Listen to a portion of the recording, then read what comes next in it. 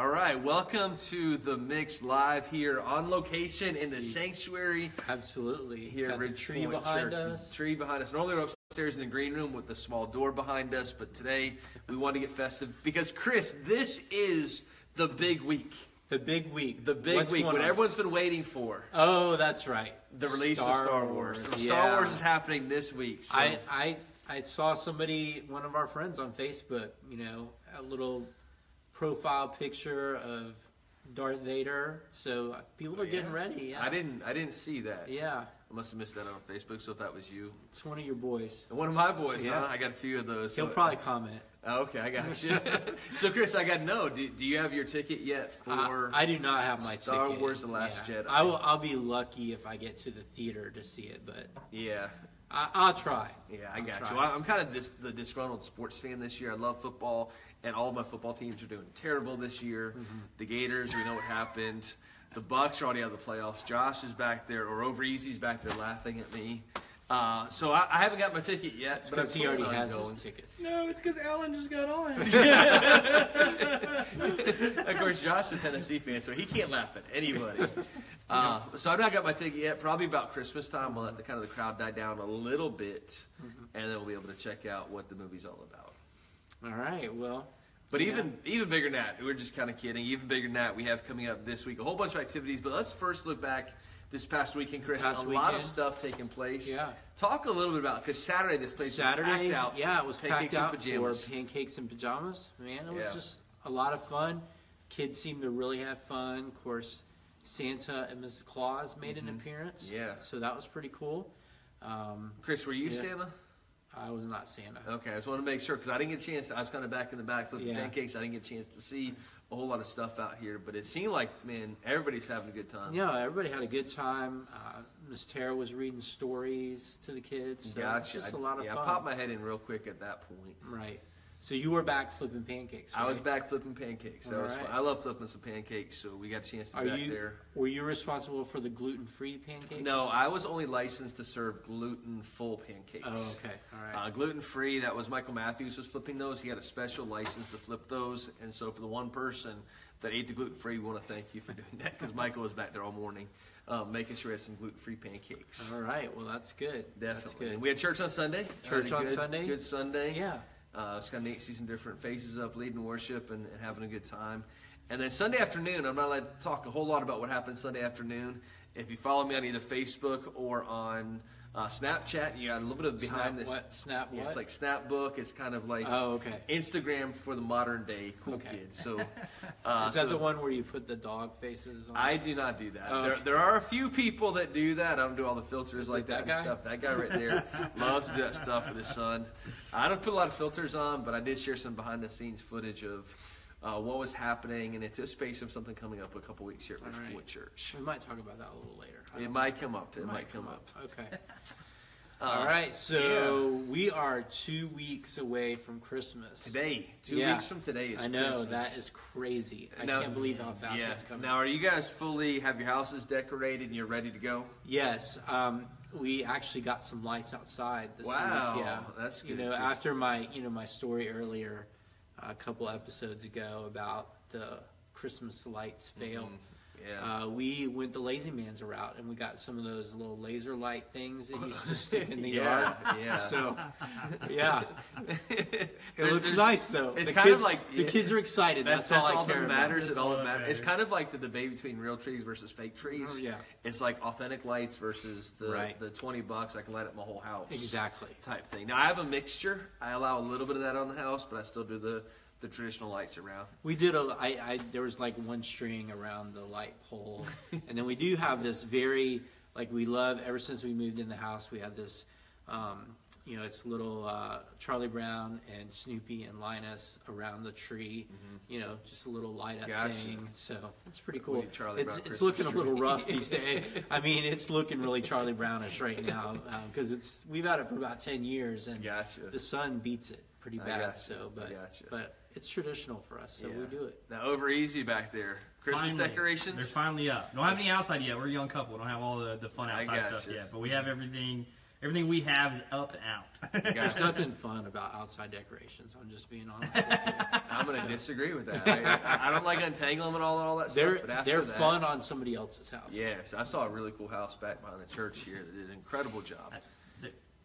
See, I saw some come home yesterday. They decorated the backyard because they have lakeside, and I want a boat just for that. Man, So. you're going all out if you're decorating the back of your house. I'm just All saying. right, so I guess we should get back to business. Huh? Real stuff. All right. What's happening. So let's talk about Christmas on Hatfield. Christmas on Hatfield, which is 2 days actually.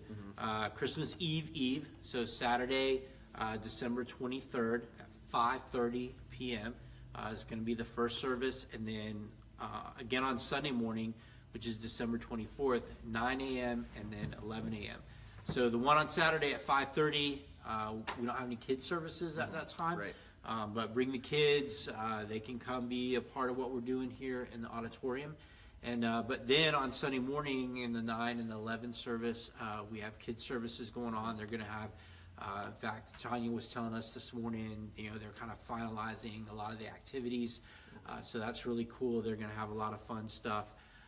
But definitely be planning, figure out which one you're going to come to. Go to the page and let us know. If you go to our Facebook event, there's a link in there where you can get the tickets. We've got that link working. We're having a little bit of problem, but that link definitely works. It'll take you to where you can go get your tickets and let us know, especially when you're bringing the kids, let us know so that we can plan. Make sure we have all the volunteers covering that and everything. So, and help us spread the word. We have a bunch of resources for you to be able to do that. We have the Arctic cups that are available still for purchase. We have posters. We have invite cards. Everything's out now. If you're volunteering starting this week, you'll be able to pick up your T-shirts and all that stuff. Everything's out now, so help us spread the word. Less than 2 weeks away. Not quite everything, right? Don't we have like a video? Oh, that's right. That's right. That's about to release. I almost forgot about that one. Be watching Facebook in the next couple of days. We're going to be sharing a video, kind of promotional piece that some people here at Ridgepoint Church put together for us. Really excited about that. Going to be some exciting information. So once that's out there, share that. Let your friends know. By the way, go to the event right now. And if you know people that you want to invite, go to the event page right now. It's open to anybody who's a part of Ridgepoint Church. Click, first of all, that you're attending on that event on Christmas on Hatfield, but then you're allowed from that site to invite friends to that. So utilize Facebook to be able to do that, and we're going to share that coming this week, and we're also going to be able to share that video. Yeah, so just a lot of opportunities to let people know that you're coming and invite them and just all kinds of ways. So, and we still have plenty of invite cards here. Posters, all that stuff. If you need to get any of those things, let us know, and we'll be glad to get them to you. So yeah, I did a quick count. I think we gave out almost 1,500 invite cards this weekend. Just guessing by the size, and then we probably still have a couple hundred left. So get those this weekend and help invite people out. All right. So so this week we kind of yesterday as we were as you were kind of wrapping up the message, we went back to something that we did last year and kind of promote it for some things that are going to be coming up this week. So tell us a little bit about that. Yeah, two things really that we want to make sure everyone's aware of. We talked about this week being light in the world around us and being light in the darkness as Jesus was. And just looking for practical ways to do that. We shared Karen's video from last year, and literally every time I watched that video, I got teared up all over again. Just incredible opportunity to share God's love. And we already talked about that this coming Sunday. We're going to be taking up another offering for another family that is in desperate need. We're going to share their whole story this coming week at Ridgepoint. We don't want to get a lot of information out there because we don't want them to find out about what we're doing. It's someone not affiliated with Ridgepoint at all, but just in case, we don't want videos to be shared where they might hear about it. But this coming Sunday, we'll be able to share her story and be able to take up an offering, and then the following week to be able to bless that family. So come this weekend ready, prepared to give towards that. Absolutely. But then also we said, before you get to that, in the next 24 hours, find a way to just show practical love to a random stranger. So hopefully people had some stories. I said, man, by the time we shoot the mix today, to have some of those stories come kind of trickling in. And I had one already this morning or early this afternoon that came from a person really intimately involved at Ridgepoint Church that shared about they just kind of keep some Chick-fil-A gift cards to be able to hand out, and no, it's not my wife, but that's a great resource to be able to do that. And just Josh keeps them too, not to hand out though, just to use them. So. That's right, Josh. Like I need to use all those Chick-fil-A cards I can. But just a chance to share God's love, and an opportunity came in a very unique situation that they were able to bless someone with that. And That's so cool. That's a neat way of doing it. So if you have some stories that you've had maybe in the comment section below, just let us know. In the last 24 hours, I was able to bless this person, help this person out. We'd love to hear those stories. If maybe something you don't want to talk about publicly, email us, JJ or Chris at ridgepointchurch.org. I'd love to hear those stories about ways we're impacting our community. All right, cool. So let's talk a little bit more about yesterday. Let's talk a little bit. You mentioned that we talked about the idea of light, that Jesus came to be light in the world. So talk to us a little bit about kind of what the big idea was, and kind of unpack that a little bit more for us. Yeah. The big idea was this idea that the darker the world, the brighter the light. And what we mean by that is that we have this incredible opportunity in front of us because of just how broken the world can be at times, that it's in the midst of that darkness that our light is able to shine. And so as I was reading, I didn't get a chance to share this, we just kind of ran out of time on Sunday morning. But at the very beginning of John's gospel, he's talking about Jesus being the light of the world. And he says this: in him was life, and that life was the light of men. The light shines in darkness, and the darkness has not overcome it. Meaning Jesus' light came into this dark world, and the darkness hasn't overcome it. In fact, as dark as it was, Jesus' light only shined brighter. And then it says about John being a small witness of the light, but that Jesus is going to come who's a true light. And it says the true life in verse 9, the true light which gives light to everyone was coming into the world. He was in the world, and the world was made through him, yet the world did not know him. And so the idea is that Jesus came to be the light of men. And yet even as Jesus was here, not everyone accepted him. I know there are people who got really excited about inviting people out to church. Like, man, it's difficult sometimes. It seems like people don't want to go to church at times. And I understand that entirely. And yet it's in this broken world that Jesus calls us to be that light and reflect the light that Jesus has for us. As we were, I knew kind of as we were preparing for this series that we were going to be talking about this idea that Jesus came to bring light from darkness.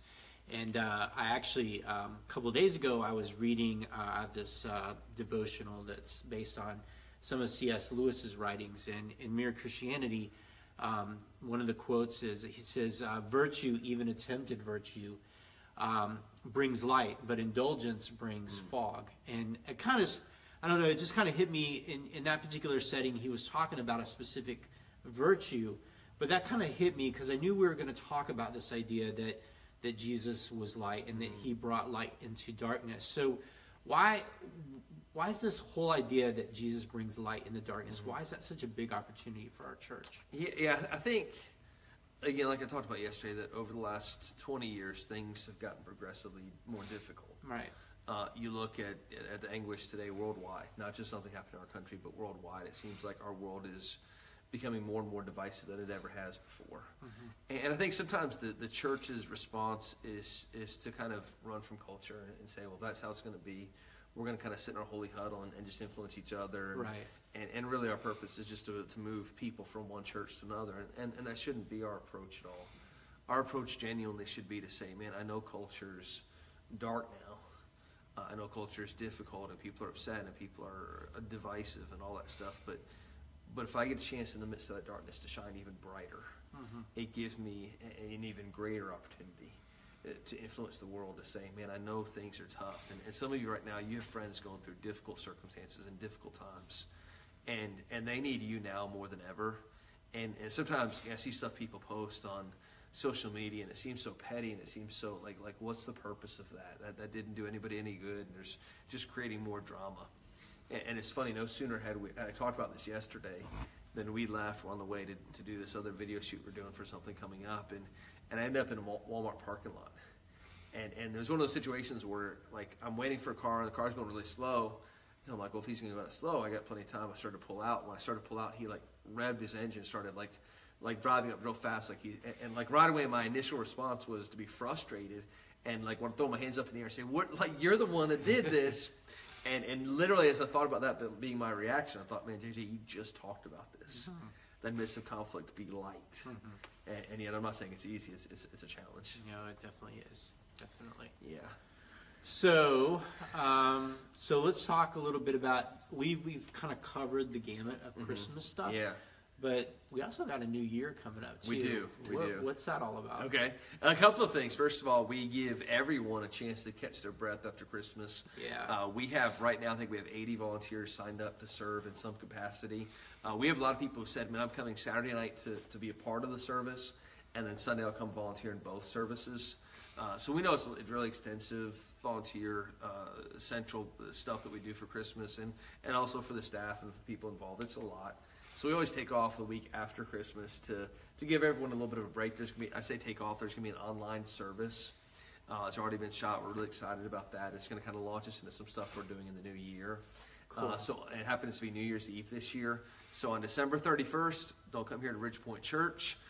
If you do, you can sit in the parking lot and watch on your phone online, because we do have online video coming for service that coming Sunday morning. Still a chance to participate in some very specific ways.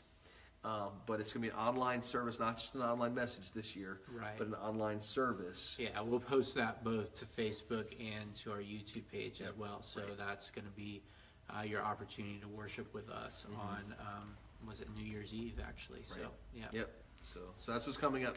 Kind of finish out this year. Plus, Josh said, you know, the best thing about that is that you can sleep in a little bit on New Year's Eve morning, so that get ready to stay up a little bit late. Stay up till midnight and bring in the new 2018, year, which is going to be the best year ever, by the way. All right. At least until 2018. Can I quote you? Yeah. Okay. So, with all that being said, Josh, I know we covered a lot of information. Did we miss anything? No, I think you guys got it all. I was going to say the only thing is, let everybody know that this set design right here, you can take a picture where the mix was captured at this week. That's Sunday, right. Come here and take a picture. In particular, this coming Sunday, we want you to take pictures in this set design. There's going to be a bench back here. Chris and I did not want to sit on the bench together. We don't want to be that close. But this coming week, have a chance to use this. We are close. No, sir. But we'll be able to invite people out through that this coming week. We actually have a photographer in place this coming Sunday in preparation for that.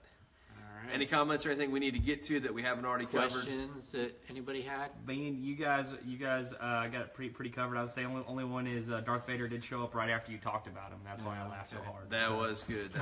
Good seeing Darth Vader make it to the mix. Cool. Okay, well, thanks for checking us out. We'll see you this coming Sunday, 9 to 10:45.